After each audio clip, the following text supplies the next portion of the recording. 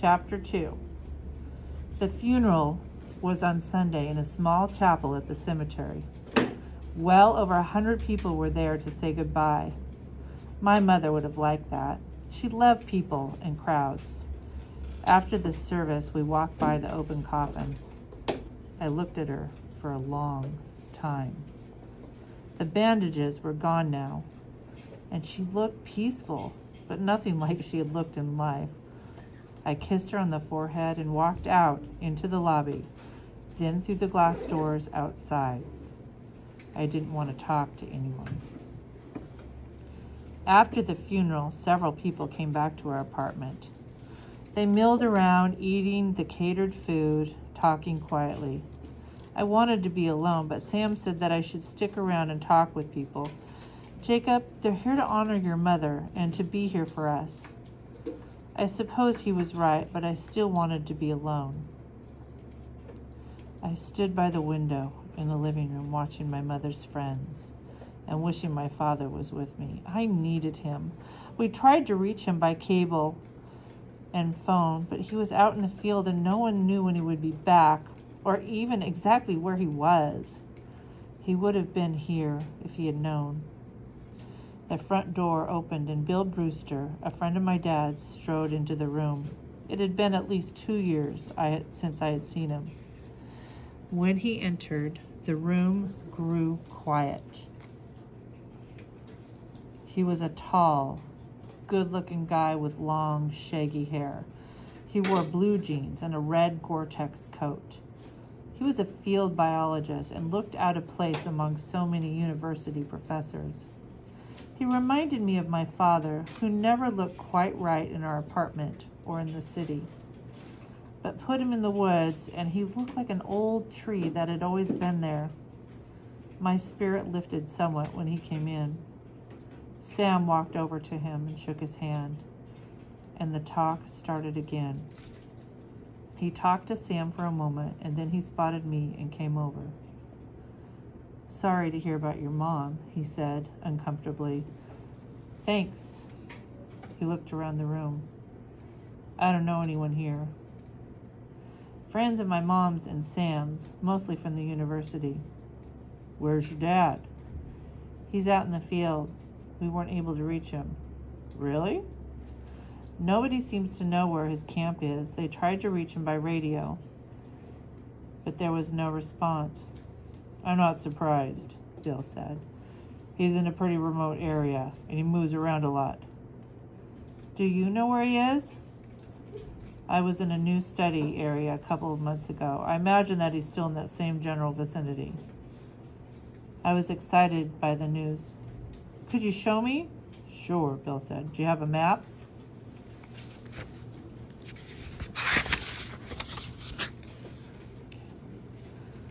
I nodded and led him down the hall to my bedroom, where I had an entire wall of topographical maps of Kenya. Whenever my father wrote a letter about where he was, I marked it on the map. It helped me to feel connected to him. Sometimes I'd stare at the maps and calculate what time it was in Kenya and imagine what my father might be doing at that moment. "I'm impressed," Bill said, looking at the wall. "You've got better maps than your dad does." He turned to the opposite wall, which was covered with photos of my father had sent me. "Your dad was always photo happy." He walked over to the wall and pointed at a photo of me with a tranquilizer rifle at the zoo with my dad. "I remember this," he said. "Didn't he let you dart a couple of fallow deer for him that day?" I nodded. "Yeah, I remember. You made a good shot, and he was proud as heck about that." He laughed. "It's ironic. A lot of fathers are so proud of their sons when they kill their first deer, but your dad was proud when you immobilized one." I remembered it too. It was one of my best moments with my dad. "He got in trouble for it," I said. "That's an understatement," Bill said. "The zoo almost fired him. They frown on 12-year-olds darting their animals.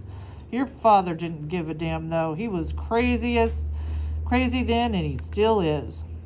When Sam said my father was crazy, it made me angry. When Bill said it, it made me happy. Bill walked over to the photo of my father, and him in Kenya working on a tranquilized elephant. I remember this tusker, he said. A dinosaur. Look at the ivory on him. My father was attaching a radio collar around the elephant's neck while Bill measured the tusks. The whole herd had big ivory. Bill went on excitedly. Poachers have taken most of the big tuskers. These are some of the only ones left. He looked at me sadly. Of course, they're probably gone now. When I left, the poachers had the run of the country. It was driving your dad nuts. How is my dad? He's okay, I guess. Bill walked over to the map and studied it for a moment and then back to me. Like I was saying, things are bad in Kenya. The drought has really screwed up the country. There's no food, the coffee crop failed, and the tourism is way down because of crime. In some parts of the country, there have even been border skirmishes. The drought is worse in Somalia and Uganda. The people are crossing the border in droves. It's a mess. What about my dad? Something was up. Bill wasn't telling me everything. Your dad's pretty dead and stubborn. The most pig-headed man I've ever known. He refused to leave when things got bad. His airplane is down, and he's been waiting for parts for months. He's been radioing tracking elephants from the ground. Not easy to do. The Institute is pulling out until things cool down. I'm surprised they answered the phone when you called. He's one of the few foreign biologists left in the bush. Is he going to be all right?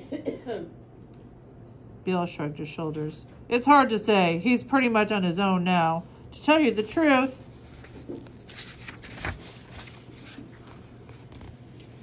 Jake, one of the reasons I came here today was to see if he pulled out. I was hoping he'd be here. I wished he was here too, now more than ever. Is he in danger? I don't know. There are a lot of bad things going on there. The military is spread pretty thin, trying to keep a lid on things. They're concentrating their men in around the cities where the people are going. The bush is wide open and the poachers know it. Where is he? I pointed to the map. I don't know exactly, but... Jacob? I turned and saw Sam standing in the open doorway. He looked irritated. Sam stepped into the room. What are you doing? He asked. Talking to Bill. I see that. I was just telling him about his dad, Bill said. Sam ignored him. Well, Jacob, you have people here. Some of them would like to talk to you before they leave. Okay, I said. I'll be out soon. Well, don't be too long, he said, and left. I was embarrassed. Bill looked at me sympathetically. Maybe you should. No, I said. I want to know where my father is. He turned back to the map. I can't say for sure, but I can point out the general area where we were working.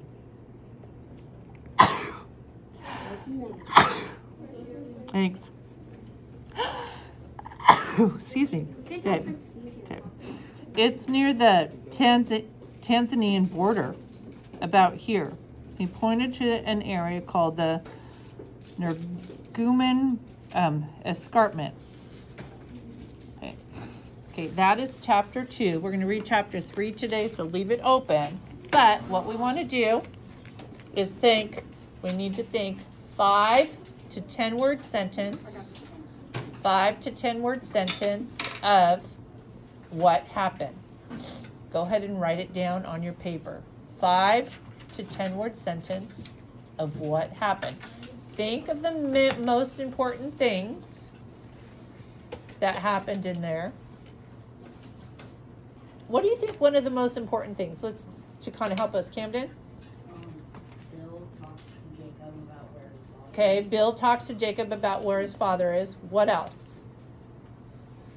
happened? The major thing there. More than Camden. Okay, go ahead. They go to a funeral. Okay, so whose funeral? Jacob's father. Yeah, Jacob's mom's funeral, and then Bill is showing Jacob where his father is. Maybe. Okay, write your sentence. Write your sentence. 5 to 10 word sentence. I have pencils up here or on my desk if you need a pencil.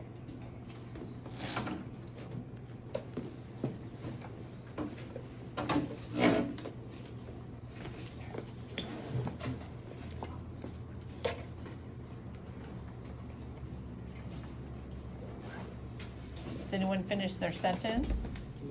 No? Parker, what do you got? How long is the sentence again?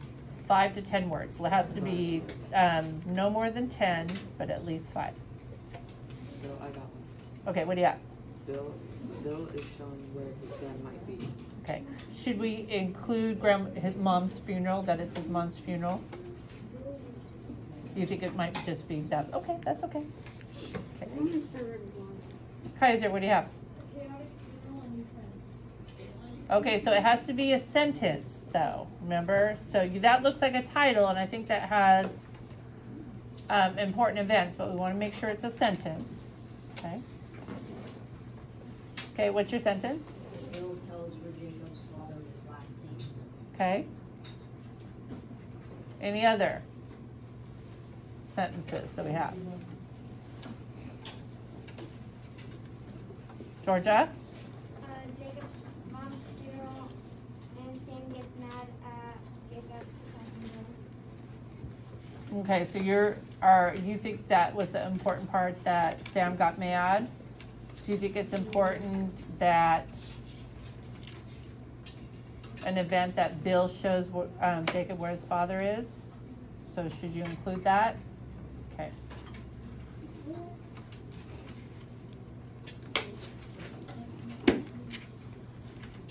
What?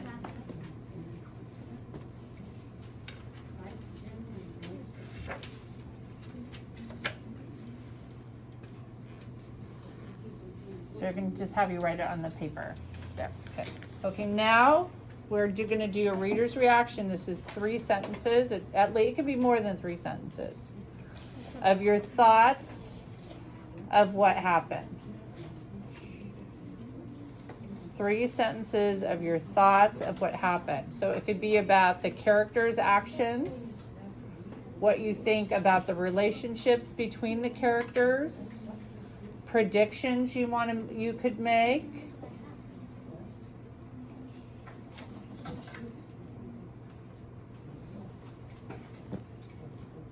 Yeah, Maya.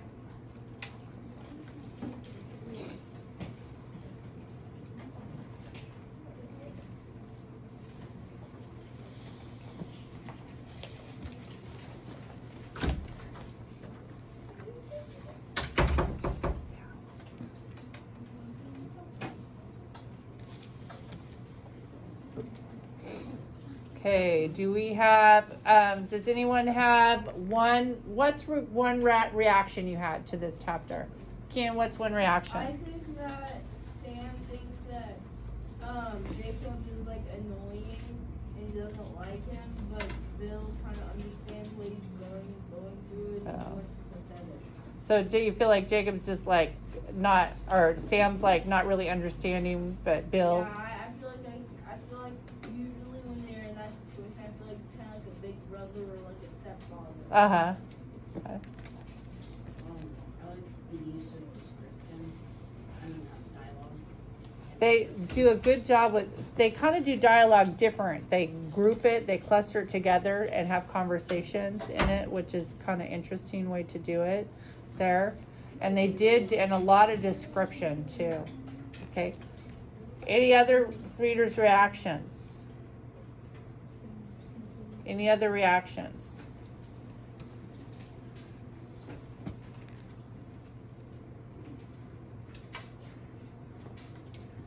Couple more minutes.